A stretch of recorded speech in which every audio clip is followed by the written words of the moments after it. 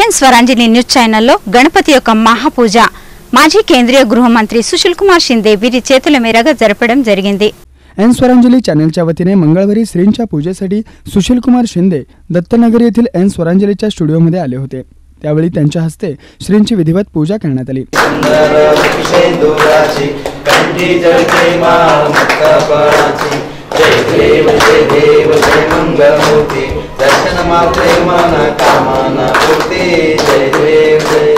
त्यानंतर स्वरांजलीशी बोलताना ते म्हणाले, सर तर शहर मध्ये आपली मुलगी प्रणिती शिंदे इच्छुक आहेत। गेल्या 2 टर्म मध्ये त्यांनी बरंच काही काम केलंय। यावेळेला म्हणजे युटिलायझर एकत्रित झालं तर प्रणिती शिंदेना अवघड आहे असं वाटत नाही? मला वाटत नाही, कारण ती रात्रंदिवस त्या ठिकाणी काम करते आणि सर्वसामान्यांच्या बरोबर ती काम करते। प्रत्येकांच्या घरी घरी जाऊन ती भेटते आहे आणि काम 10 वर्षामध्ये तिने जे काम केलेलं आहे ते लोकांना दिसत आहे आणि त्यामुळे मला पूर्ण खात्री आहे की तिचा विजय पक्का आहे। यावेळी स्वरांजली चॅनलचे प्रमुख व्यंकटेश दोंता यांनी राज्यातील विविध राजकीय घडामोडींबाबत त्यांच्याशी चर्चा केली। आगामी विधानसभा निवडणुकीत सध्या जोरात सुरू आहे। राज्यात युतीचे सरकार गेल्या 5 वर्षातल्या कारभाराबद्दल आपल्याला काय वाटतं? 5 वर्षाच्या कारभारामध्ये आपण सगळे बघतो की ते एका पक्षाचं सरकार आणि एका पक्षाची जनता अशा तऱ्हेने चाललंय। असं सरकारमध्ये आस्था कामा नये। लोकशाहीमध्ये सर्वांना बरोबर घेऊन जाण्याचं काम केलं पाहिजे। सरकार कुठल्याही पक्षाचं असो पण त्या पक्षाने सर्वसामान्य माणसांना बरोबर घेऊन जाण्याचं काम केलं पाहिजे। ठीक आहे, तुमच्या पक्षीय वातावरणामध्ये तुम्ही पक्षाचं काम करा, पण जेव्हा सत्तेवर असता तेव्हा हे सरकार आपलं असं वाटलं पाहिजे आणि त्यांनी अशा प्रकारे सर्वांना न्याय देण्याचं काम केलं पाहिजे। ते होत नाही असं माझा दावा आहे। सर, आपल्याच पक्षातले म्हणजे गेल्या टर्ममध्ये विरोधी पक्षनेते म्हणून काम पाहिलेले राधाकृष्ण विखे पाटील आता 2 दिवसापूर्वी असं स्टेटमेंट दिलं की या निवडणुकीनंतर काँग्रेसचा एकही आमदार निवडून येणार नाही। याबद्दल आपले काय मत?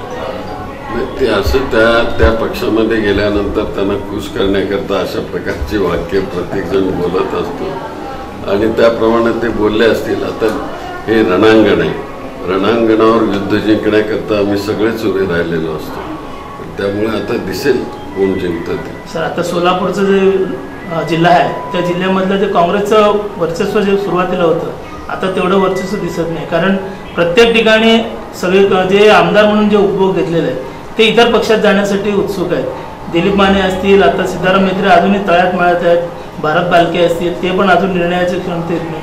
म्हणजे नेमकं सोलापूरचं राजकीय भवितव्य काय दिसतं? असं सोलापूरचंच असं नाही, परंतु संपूर्ण देशामध्ये 1978-77 आपल्याला आठवत असेल आणि 80च्या वेळेस एक अशा प्रकारची लाट आल्यानंतर सगळे तिकडे पळून गेलेले होते आणि जेव्हा इंदिरा गांधींचा विजय झाला तेव्हा सगळे परत आले आणि लाईनमध्ये राहिलेले होते, आम्हाला घ्या आम्हाला घ्या म्हणून।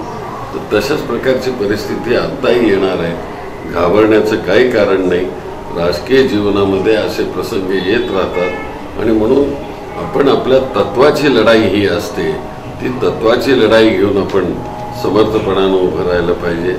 एन स्वरांजली डिजिटल मीडियाचे प्रमुख दयानंद मामड्याल, राजेश माखीजा यांनी माजी केंद्रीय गृहमंत्री सुशील कुमार शिंदे यांचा सोलापुरी टॉवेल स्मृतिचिन्ह पुष्पगुच्छ देऊन सत्कार केला। यावेळी शिंदे यांच्या समवेत काँग्रेसचे शहराध्यक्ष प्रकाश वाले, दिव्य मराठीचे उपसंपादक मनोज वटकर, स्वरांजलीचे पत्रकार इरण्णा जुजगार, विजय कुमार बोलकोटे, जाहिरात व्यवस्थापक रामू कर्ली, वृत्तनिवेदिका कार्यक्रम प्रमुखा रेणुका बुधारम, सत्यनारायण गड्डम, अमृता कन्ना, मार्कंडेय गुजर, लता मामड्याल, नागार्जुन राहुल आदी उपस्थित होते। पण आज स्वरांजलीने या इथे त्यांचा गणेशोत्सव इथे साजरा केलेला आहे आणि त्यांच्या मार्फत इथे पूजाही केलेली आहे। मला व्यक्तिशः खूप आनंद आहे। स्वरांजली हे एक तेलुगू भाषिक लोकांच्या करता म्हणून स्थापित झालेली आमची मीडियाची एक संस्था आहे, पण त्यांनी आज मराठी कन्नड अशा प्रकारचं त्यात मिश्रण केलेलं आहे आणि एकाच चॅनेलवरून त्या सगळ्या गोष्टी ते दाखवतात। मला वाटतं की गणेशोत्सवाच्या मध्ये त्या सगळ्या लोकांना याची सगळी माहिती मिळेल। या गणेश चतुर्थीच्या निमित्तानं, गणेशोत्सवाच्या निमित्तानं आणि अनंत चतुर्दशी आता येतेच आहे परवा दिवशी, या सगळ्यांना मी मनापासून शुभेच्छा देतो।